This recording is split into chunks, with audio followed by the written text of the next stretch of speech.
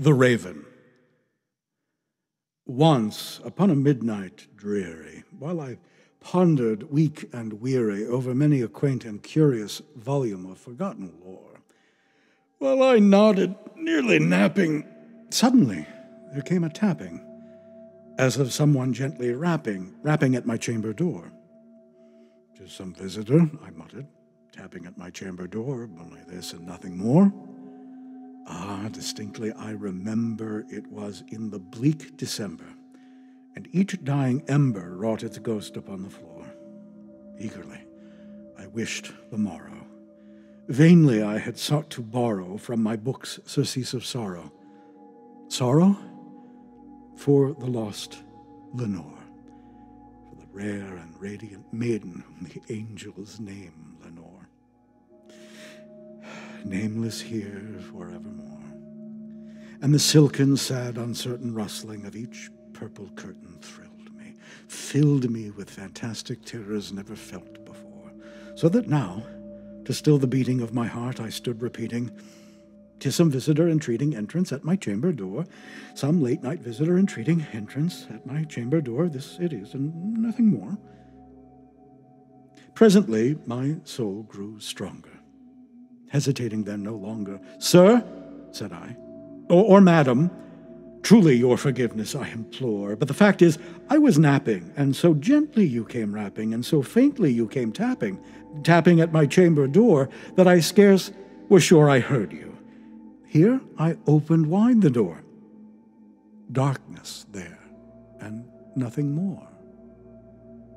Deep into that darkness peering, long I stood there, wondering, fearing, doubting, dreaming dreams no mortal ever dared to dream before.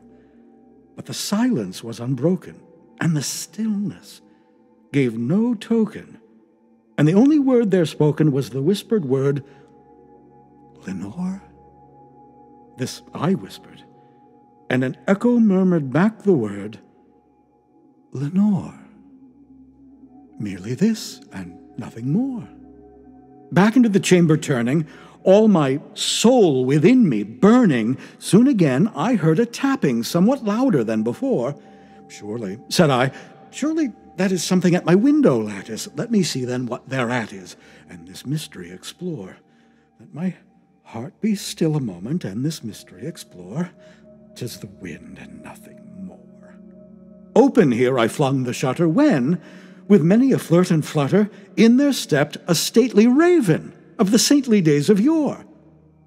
Not the least obeisance made he, not a minute stopped or stayed he, but, with mien of lord or lady, perched above my chamber door, perched upon a bust of Pallas, just above my chamber door, perched and sat, and nothing more.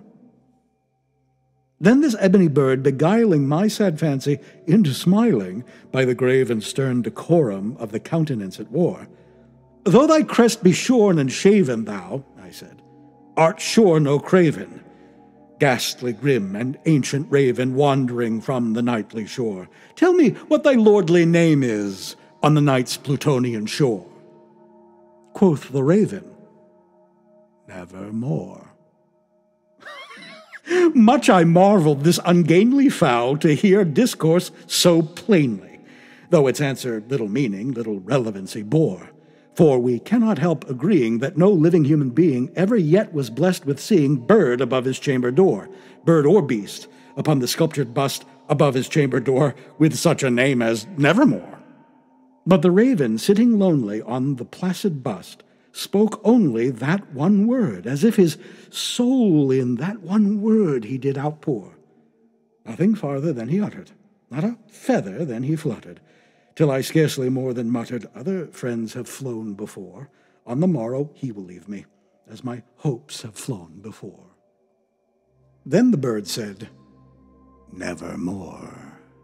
Startled by the stillness broken by reply so aptly spoken, "Doubtless," said I, "what it utters is its only stock and store, caught from some unhappy master whom unmerciful disaster followed fast, and followed faster till his songs one burden bore, till the dirges of his hope that melancholy burden bore of never, nevermore.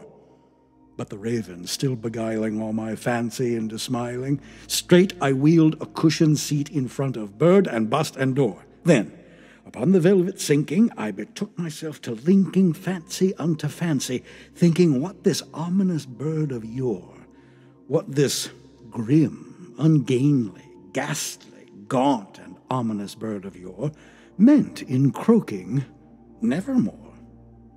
This I sat engaged in guessing, but no syllable expressing to the fowl whose fiery eyes now burned into my bosom's core.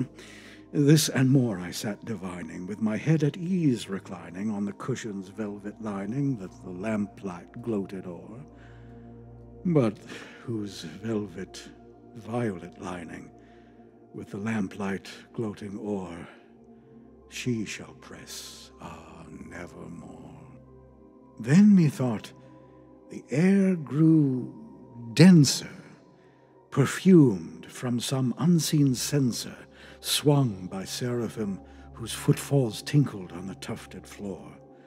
"Wretch," I cried, "thy God hath lent thee, by these angels he hath sent thee, respite and nepenthe from thy memories of Lenore. Quaff, oh quaff, this kind nepenthe, and forget this lost Lenore." Quoth the raven, "Nevermore." "Prophet," said I, "thing of evil, prophet still, if bird or devil, whether tempter sent, or whether tempest tossed thee here ashore, desolate yet all undaunted on this desert land enchanted, on this home by horror haunted, tell me truly, I implore, is there balm in Gilead? Tell me, I implore." Quoth the raven, "Nevermore."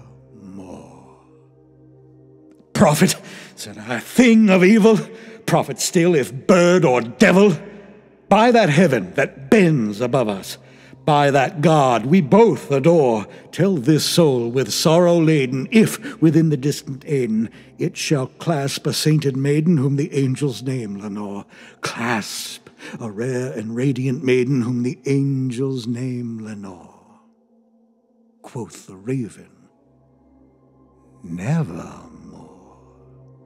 "Be that word our sign of parting, bird or fiend," I shrieked up starting. "Get thee back into the tempest and the night's Plutonian shore. Leave no black plume as a token of that lie thy soul hath spoken. Leave my loneliness unbroken. Quit the bust above my door. Take thy beak from out my heart, and take thy form from off my door."